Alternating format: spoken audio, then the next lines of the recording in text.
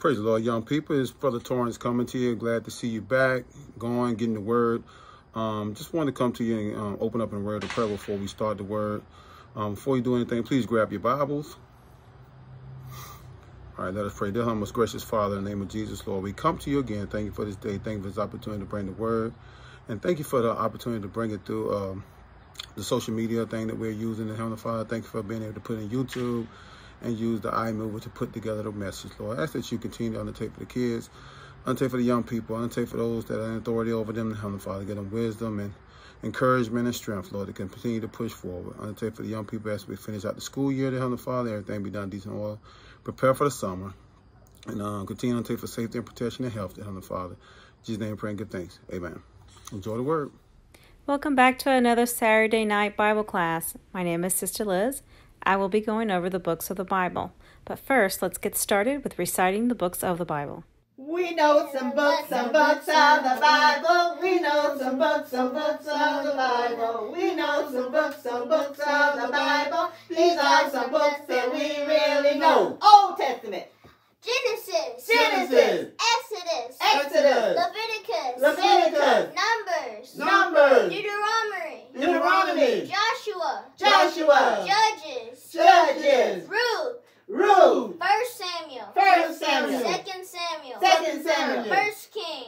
Kings, 2 Kings, 1 Chronicles, 2 Chronicles, Ezra, Nehemiah, Esther, Job, Psalms, Proverbs, Ecclesiastes, Song of Solomon, Isaiah,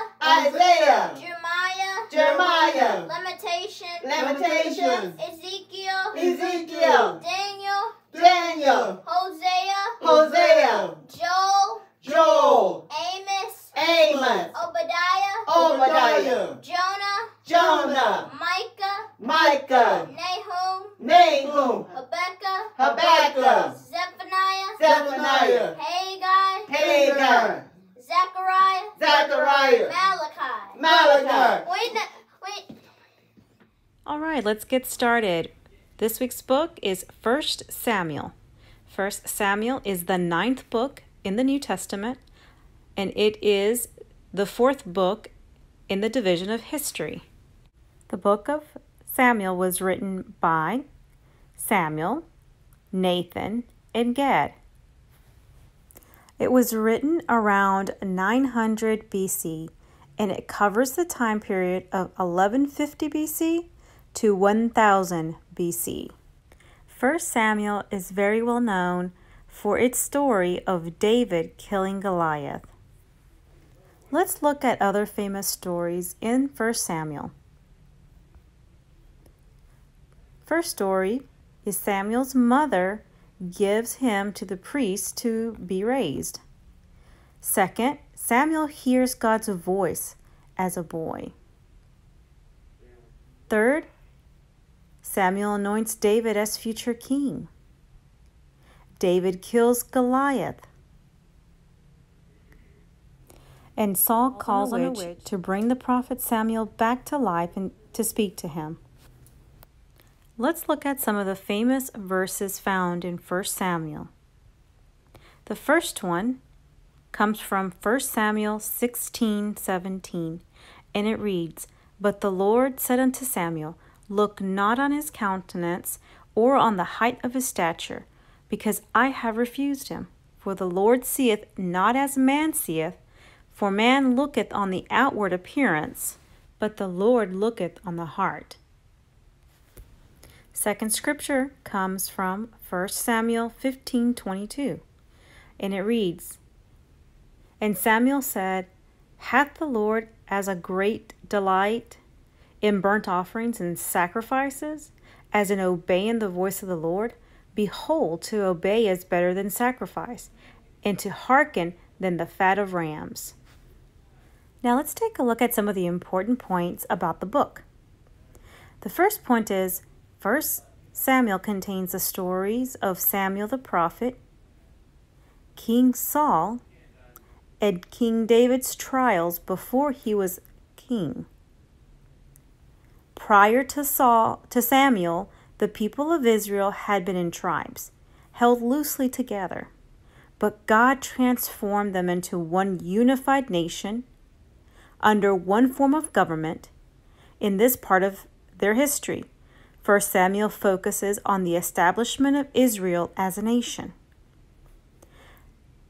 The third point, people demanded a king because all the surrounding nations had one, and they were giving into peer pressure. And last point, the first king was Saul, and the second king was David. This book covers mostly the prophet Samuel growing up, King Saul's good and bad adventure, and his chasing down David to try to kill him. The book ends with the death of Saul.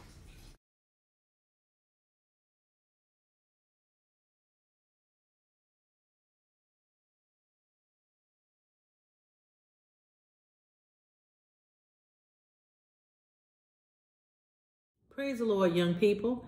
I am Sister Citra, and tonight I'll be bringing to you the memory verse portion of our lesson.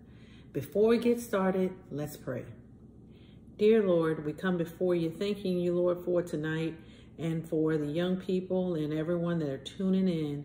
Lord, we ask that you just undertake and hide the teachers behind the cross, that we bring forth your word, Lord.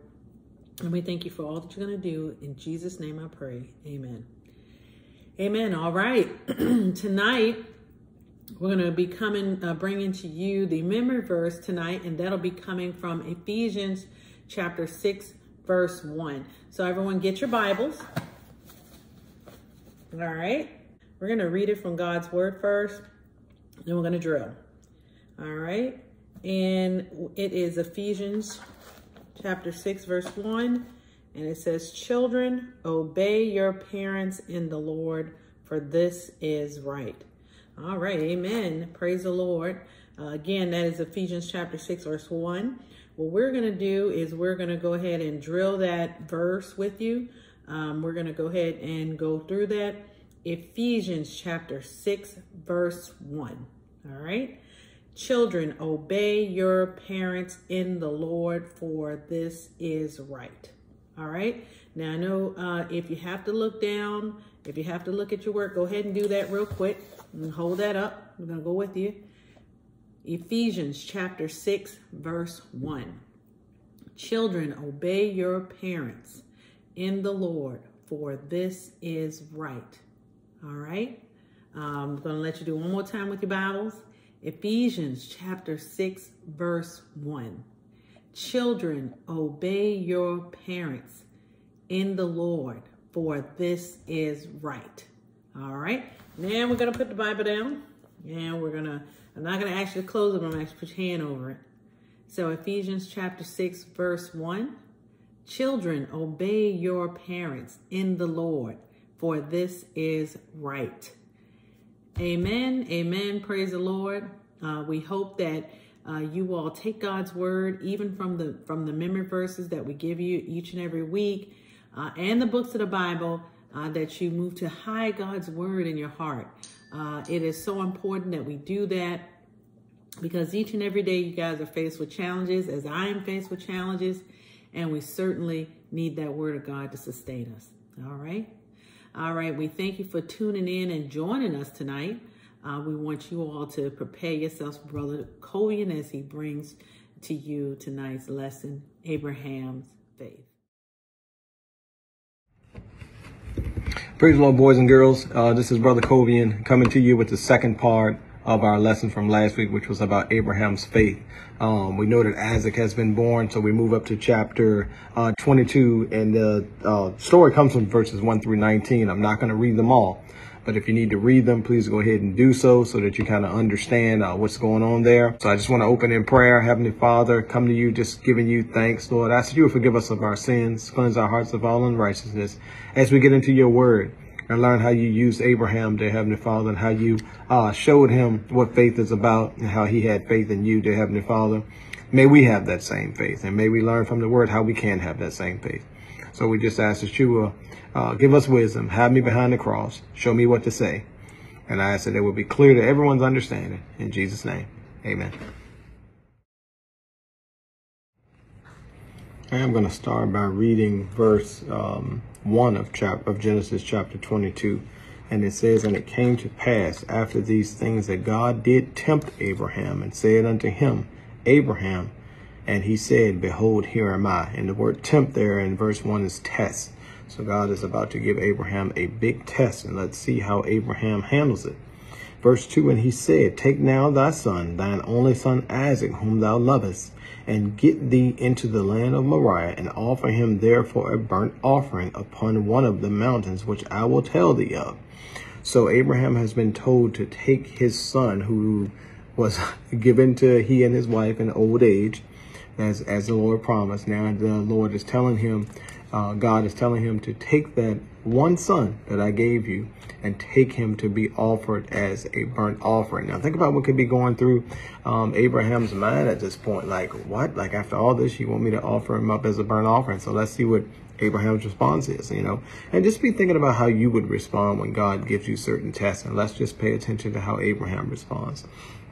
Verse 3, "And Abraham rose up early in the morning and saddled his ass and took 2 of his young men with him and Isaac his son, and clave the wood for the burnt offering, and rose up and went unto the place which God had told him."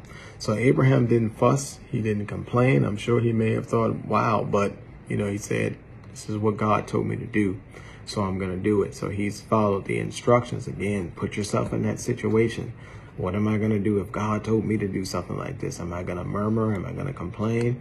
But what we see from the word is when God gave the instruction, Abraham followed right through and did exactly what God asked him to do. I don't know if that would have been me. I might have been, wait a minute, God, well, why do you want to do that? We probably would have had some questions, right? So Abraham takes the journey. He's heading to where God told him to go, about 3 days, and he gets to where he's going. Verse 6 says, "Abraham took the wood of the burnt offering and laid it upon Isaac his son, and he took the fire in his hand and a knife, and they went both of them together. And Isaac spake unto Abraham," this is verse 7, and Isaac spake unto Abraham his father, and said, "My father." And he said, "Here am I, my son." And he said, "Behold, the fire and the wood, but where is the lamb for a burnt offering?" Isaac has no idea that he's to be the offering here. He doesn't even know that. But listen to what Abraham said. He said, and verse 8 says, "And Abraham said, My son God will provide himself a lamb for a burnt offering." So they went both of them together. Now, the verse 9 talks about how they got to the place where they were going. And Abraham has now grabbed Isaac and prepared to offer him up on the altar as an offering. Verse 10, "And Abraham stretched forth his hand and took the knife to slay his son. And as soon as he did this, he stretched his hand, and he's about to do as God told him to do." Verse 11, "And the angel of the Lord called unto him out of heaven and said, Abraham, Abraham. Abraham responded, he said, and he said, Here am I." Verse 12, "And he said, Lay not thine hand upon the lad, neither do thou anything unto him. For now I know that thou fearest God, seeing thou hast not withheld thy son, thine only son from me." So wait a minute, what do you mean, God? Now you know everything. Well, the purpose here was for Abraham to know what he's willing to do for God the Father, that he's willing to do exactly as he's been instructed. So it wasn't necessarily for God to know, but more for Abraham to know. When we find ourselves in situations like this, it's not about God knowing what we would do. It's about us knowing what we would do. So when he tests us, it's for us. It's for us seeing, well, do we line up? Are we willing to do exactly as God has commanded us? So that's what that testing is about. Now, Abraham has done what the Lord asked him to do. He was going to sacrifice his son as he was told. He has strong faith in God, and he has strong respect that he's going to do what God told him to do. Because of this, blessings come his way. So down to verse 15, "And the angel of the Lord called unto Abraham out of heaven the second time, and said, By myself have I sworn, saith the Lord, for because thou hast done this thing, and hast not withheld thy son, thine only son, that in blessing I will bless thee, and in multiplying I will multiply thy seed as the stars of the heaven, and as the sand which is upon the seashore. and thy seed shall possess the gate of his enemies. Verse 18 says, and in thy seed shall all the nations of the earth be blessed, because thou hast obeyed my voice. So Abraham returned unto his young men, and they rose up and went together to Beersheba, and Abraham dwelt at Beersheba. So after Abraham follows through, does what God has asked him to do, shows his faith, he was tested, and he passed the test, God then turns around and says, because you have done this thing that I've asked you to do, because you've been faithful to me and shown that you will be, now I'm going to bless you.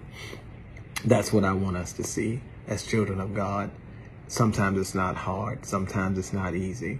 But if we would trust God, if we pass some of the tests and challenges that are put in front of us, there are blessings that are waiting from us that the Lord wants to bestow upon us because he loves us. So let's make it our goal to do as God has instructed. Amen. Amen. All right, as we continue, I want to talk about something very, very important. We have so much going on in our world right now, and we just had a message of people who are listening to what Jesus has to say, who are sitting at his feet, his disciples, his children, people who know him and people who are getting to know him and hopefully saying yes to Jesus Christ. But what if you haven't said yes to Jesus Christ yet? How do you establish a personal relationship with him? How do you know that when you leave this earth that you're going to go to heaven? There's so many people afraid right now because of this pandemic that we have going on. School has been canceled. Businesses are closed. People are stuck in their houses, and everybody's panicking. And some people are panicking, not everybody, but some people are panicking because they're like, what's going on? Like, what do I do next? And they're afraid. But for the believer, these should be exciting times for us, because I believe that God has once again slowed everything down so that we can all get our focus back on him. And this is also an opportunity for us to tell people about Jesus and how they can get to know him. So we'll talk about the way to heaven. Okay. Why did God give his son? It's because he loved the world so much. John 3:16 says, for God so loved the world that he gave his only begotten son, that whosoever believeth in him should not perish, but have everlasting life. Jesus came to the world. The word became flesh. He lived, he died, and he did that for us so that we could be saved. That's why he gave his son. He loved us so much. He didn't want us to die and go to hell. He wanted us to be with him. So then you may ask, well, why do I need Jesus? What is my need for Jesus? Why do I need him? We need Jesus because we have sinned. I have sinned. Sometimes we sin by getting into fights, so many other things that we do. We disobey our parents. Our sin brings sadness. For all have sinned and come short of the glory of God, Romans 3:23 says. That's why we need Jesus, because we have sinned. Sin separates us from the love of God. There's a penalty for sin. If we don't accept Jesus, there's a penalty for sin. Sin must be punished. Read this line right here. Sin must be punished. And whosoever was not found written in the book of life was cast into the lake of fire. That's found in Revelations 20:15. And it says again, for the wages of sin is death. But, and thank God for this word but right here, B-U-T. But the gift of God is eternal life through Jesus Christ our Lord. Romans 6:23 is where that scripture is found. Okay? So what did Jesus do for you? What did Jesus do for me? He was punished in my place. He was punished in your place. Okay? He is not still dead.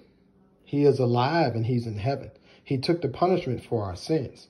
1 Corinthians 15:3-4, pardon for our sins according to the scriptures, and that he was buried, and that he rose again the third day according to the scriptures.